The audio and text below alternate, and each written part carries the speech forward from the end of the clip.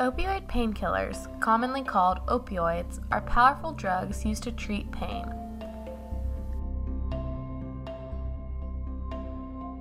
Opioids include drugs like Vicodin, Demerol, Percocet, Dilaudid, Norco, Ibuprofen, Suboxone, OxyContin, and Tylox.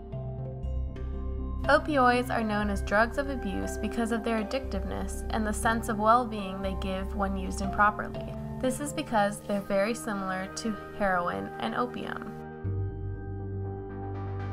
Opioid painkiller pills may contain other substances such as acetaminophen and ibuprofen.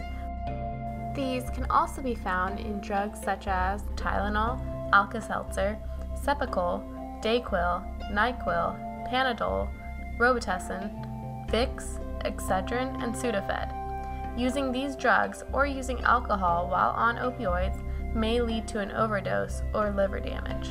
So be careful when taking other drugs that you have at home and avoid drinking alcohol while taking opioids. Opioids will relieve your pain for minutes to a few hours depending on the drug used. Beyond relieving your pain, your drugs may make it difficult for you to see, make you sleepy or dizzy, or cause blurred vision. Because of this, you should avoid driving, operating machines,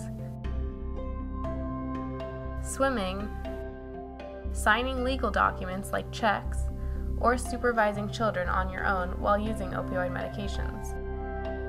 Opioids can also cause constipation, so make sure you have a stool softener like Dulcolax on hand.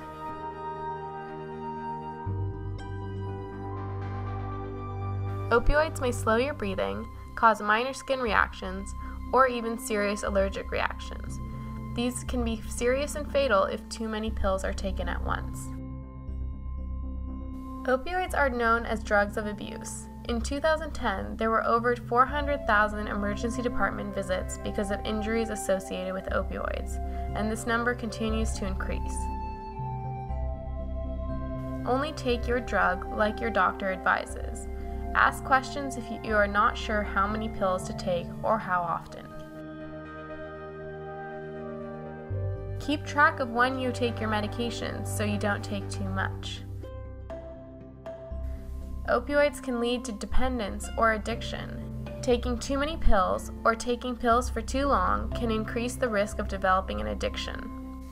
Ask for help if you notice restlessness, new pain, or feel like you have to have your drugs after a short period or a missed dose. This may indicate dependence or addiction. Over time, your body will get used to the drugs and they will not work as well. Talk to your doctor about this instead of taking more pills. Earlier we talked about an overdose occurring if you mix opioids and other cold medications or pain medications like Tylenol. There is also concern if you are taking drugs such as benzodiazepines like Xanax, Valium, Ativan, or Versed, because these can also slow your breathing just as opioids do. Using both of these drugs at the same time can increase the side effects and are dangerous. So let your doctors know all the drugs you are taking. Talk to your doctor about methods you are already using to manage your pain. This can include healthy methods like physical therapy, yoga, exercise, or chiropractors, acupuncture. It's important to keep your drugs safe and secure so no one else can access them. Your medicine cabinet or unlocked drawers are not a safe place. Instead, consider using a lockbox to contain your medications. Over 70% of people who abuse drugs say they started by stealing or borrowing them from a family member or friend.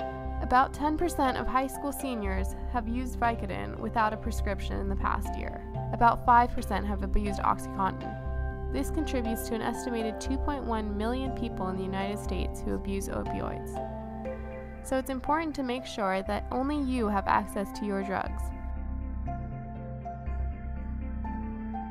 Experimenting with opioids is often the starting point for abuse of multiple substances like alcohol or heroin. Managing your pain is important to your doctor, but you may have more pills than you need. When your pain is gone, do not keep your opioids for a rainy day. Return the pills to your pharmacy or throw them in the trash after mixing them with coffee grounds.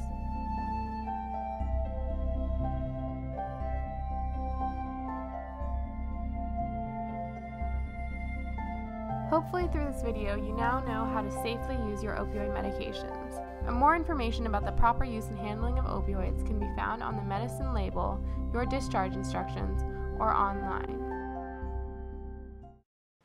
For more information on your prescribed opioid medication, please visit the following websites by Medline Plus or Substance Abuse and Mental Health Services Administration, also known as SAMHSA. If you or anyone you know is facing substance abuse or addiction, please call SAMHSA's national helplines.